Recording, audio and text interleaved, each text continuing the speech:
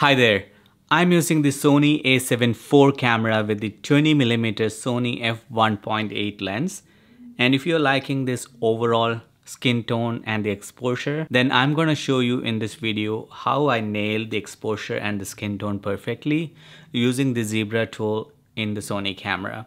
I have the light here and you have to light it perfectly, and also if you have too much light the skin look really harsh and you want a soft look. So I'm going to show you all in detail, and that's coming up. So let me show you in the menu what settings I got, and you can get this exposure and then apply the Sony LUT and you're done with the color correction. And then you can grade it in whichever way you like to grade it. But to get the actual tone and getting the light correctly exposed on your skin, that is critical. What I do is come down to zebra display. So if I come all the way down to zebra display and set to custom level 2, which is a lower limit of 65 or 66. Sometimes I do 66, but you can set it to 65 and click on OK.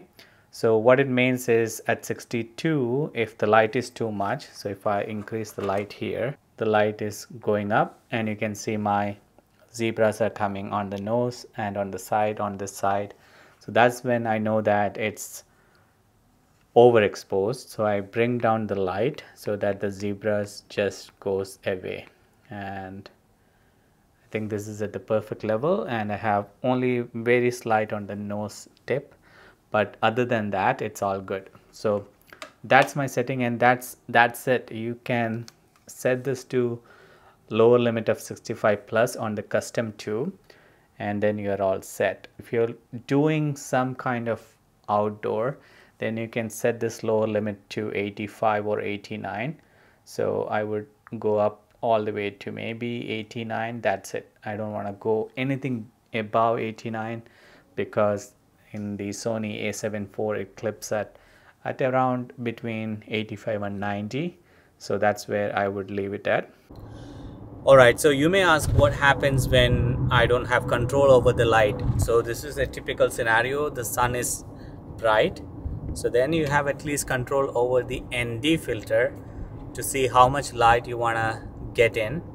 And you can do that using the ND filter by turning on and off. I'm exposing directly to the sun and I have put the custom limit to 89.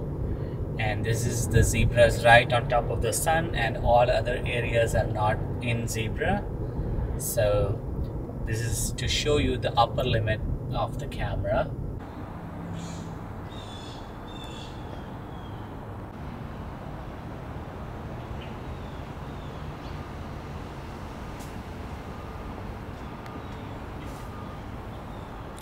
There are zebras on the top of the sky right there. Alright guys, so that's it. That's the conclusion of this video. If you set up your white balance and your exposure right, then you can have a perfect picture quality right from the A7 IV. And right now the sun is right behind me. I have the white balance updated because I am outdoor and I have no zebras on my face, so I know that the picture is going to be awesome. So if you like this video and applied all this information that I shared here on your camera and see if it helped, then give it a like. And if you're new here, then consider subscribing for more videos like this. Alright, I'll talk to you in the next one. Take care. Bye.